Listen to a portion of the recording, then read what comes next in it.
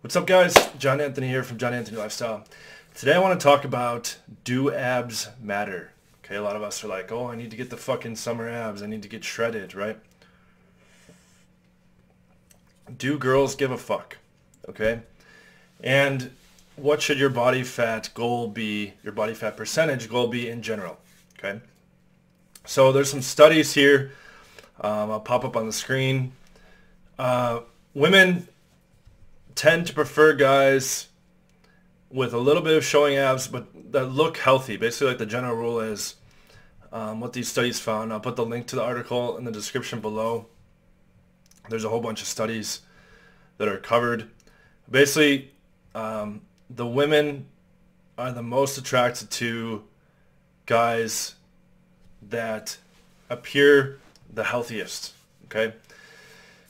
First off here, let me just, before I go into the exact percentages, let me read some quotes from some of these studies. When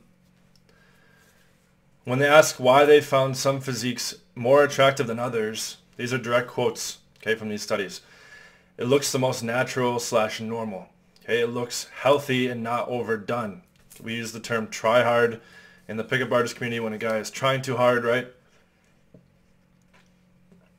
If he's trying to say like, look, I have a Lamborghini, therefore I have a lot of money. Or like, look, I have this. Are you impressed?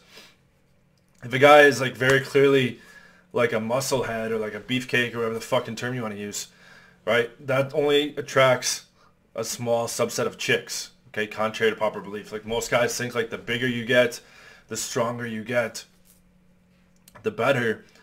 Chicks, like, listen to these quotes.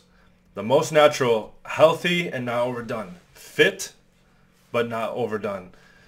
I don't find particularly defined abdominal muscles nice looking.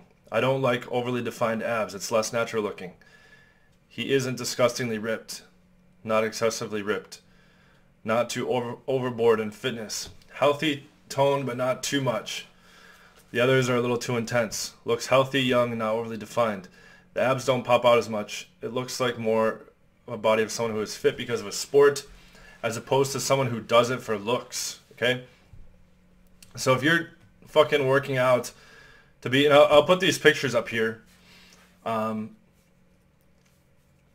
Women, like in the first picture here that I'll show, we'll put it over to the side over here. Women, 63% of them preferred the guy on the far left that had a body fat of 13%. Okay, the next guy in line actually is Ryan Reynolds in this example. And then in the next picture, 82% of women chose the guy with the body fat of 14% on the far left. Okay, so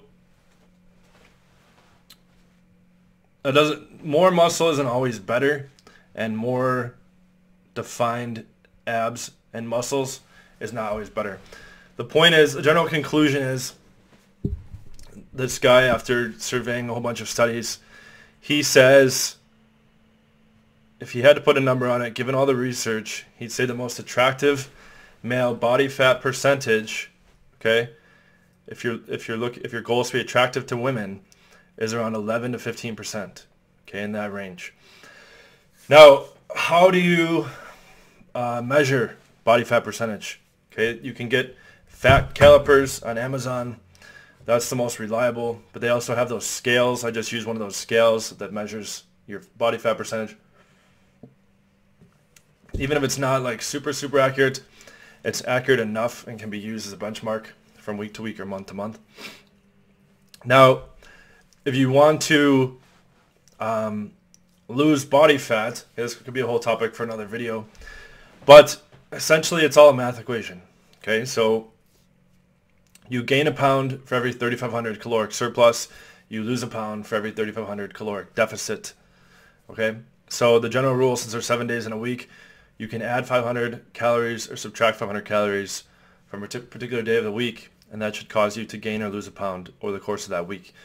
Now, if you do something called intermittent fasting, which the basic explanation is you only eat within a certain window. All right, the popular one is an 8-hour window. You just eat between 12 p.m. and 8 p.m.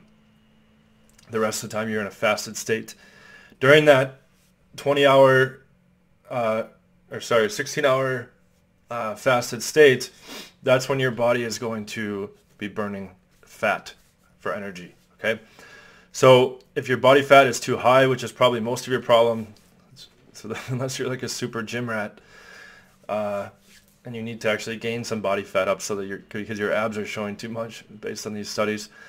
In order to lose body fat, reduce the amount of calories and then do the intermittent fasting. And you will see, basically you just have to like adhere strongly to that maximum amount of calories for the day. Okay? And of course, incorporating the HIIT, the high intensity interval training, helps as well. Just Google, I'm not a fucking fitness expert, but those are the basics. Google intermittent fasting combined with high intensity interval training, HIIT, combined with caloric deficit. Okay, and it will tell you an exact plan so that you can lose body fat from week to week. But I just thought this was interesting because I've had chicks, like, I've showed them pictures of like really, really muscular dudes over the years, or like really like ripped dudes. And lots of them think it's overdone and think it's too much. And like even like the size that I am right now, I'm like 210 pounds at 6'4".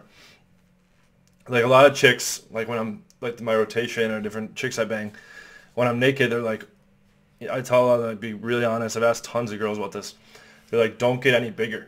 Like I have a decent amount of muscle right now, and they're like, don't get any bigger because then you'll be too big. Right, and by any conventional standards, I don't look like some, like fucking like powerhouse. Like I don't look like some big jack dude. But this is about all you need. This is like a healthy, athletic. I have the V-shaped frame, right? Like I have the wide shoulders. Okay, and you can get this wideness in your shoulders by working on your back. Okay, doing pull-ups, doing shrugs to get this up with your traps. Okay. Etc. Compound for your exercises. I'm not going to turn this into a fitness video. But all you really need is like a decent frame, right? And don't be overweight. And don't be too skinny, right? Like, and this is going to be an added bonus for you. I tell guys more often than not, the problem is your game. But this is a threshold thing. And this is like going to bring more value to the table. All right. If you have the frame, if you can fill out a shirt, then that's going to give you an advantage. Okay, you're always trying to optimize your position and give yourself the best advantage. So make sure it's not a too long an article. It has a whole bunch of good diagrams and studies and this kinds of things. Click the link in the description below to take a look at that full article. But I am in the process of cutting down some of my body fats, and I happen to run into this research, and I found this interesting. Kind of an anecdotal point. There's a guy on, I was looking on the bodybuilding forums just for like a goal weight and body fat percentage for my height. I'm 6'4", and there's a guy that's like 6'3.25", and he was saying that he's been all different. Like he's like a serious lifter, but he's been all different weights and body fat percentages over the course of the years. And he said, I wish I would have actually saved it's he was saying like as he got like bigger and bigger, he said like a lot of women were becoming like scared, and then like women thought he was like some kind of like fucking freak or something once he got too big. But he said the sweet spot was around 10% body fat at 215 pounds. Okay, at 6'4". But in general, like this, like it says in this study, I mean, this is also a lot of this is subjective, but there's ranges. Okay, this guy's saying 11 to 15%. In a bunch of these studies where the girls had to choose who was the hottest guy, a lot of them are choosing guys that are like 13 or 14% body fat rather than someone with lower percent body fat. But one thing we can agree on is that if you're like in the 15 to 20% plus body fat range, you need to bring that down, okay? Because then you're going to look overweight.